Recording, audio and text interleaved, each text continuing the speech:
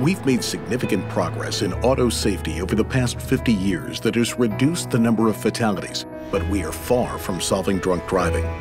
Each year in the United States, we lose approximately 10,000 lives to drunk driving. To reduce this deadly trend, lawmakers, the auto industry, and safety advocates have come together to support development of innovative technology that could save lives. There was a call to action. We said, we need to explore the use of in-vehicle technology. The DADS research program is a public-private partnership between the National Highway Traffic Safety Administration and the Automotive Coalition for Traffic Safety, which represents the leading automakers in the United States. We're researching an alcohol detection system that will measure a driver's alcohol concentration in less than a second. If it is above the national standard of 0.08, the vehicle won't move. For drivers under 21, for whom any amount of blood alcohol is illegal, parents can program the system for a zero-tolerance policy. When you look at the 10,000 fatalities attributed to drunk driving, which is where we are about today, the DADS program has a tremendous opportunity to reduce that number by thousands. In order to do this, we're developing two technologies, a breath-based system and a touch-based system. The breath-based technology pulls the driver's naturally exhaled breath into a sensor located in the door or in the steering column. A beam of infrared light is then directed at the molecules in the breath. If the proportion of alcohol to carbon dioxide molecules is above a certain range, it indicates an illegal alcohol level. The touch-based technology reads blood alcohol below the skin surface. Touch sensors in the car's ignition button or in the gear shift shine a beam of light onto a finger.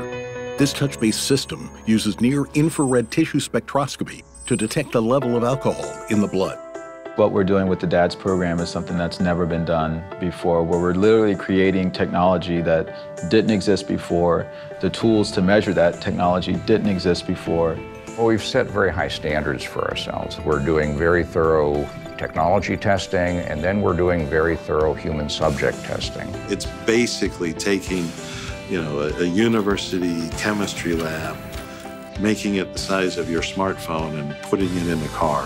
When the research is completed, this technology could be revolutionary in the fight against drunk driving.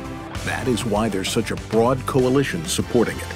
It's rare that such a diverse group of constituencies would get together and be so supportive of a program to eliminate drunk driving.